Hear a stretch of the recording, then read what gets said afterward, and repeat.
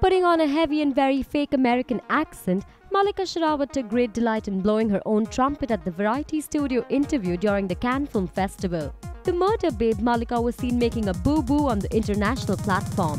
From claiming that she was the first female to wear a bikini to saying that she was the first actor to kiss on-screen in Indian films, Mallika made it a point to blabber utter nonsense with that artificial twang she seems to have developed off late. And just when we thought the tomfoolery was about to come to an end, she got the concept of her film all wrong.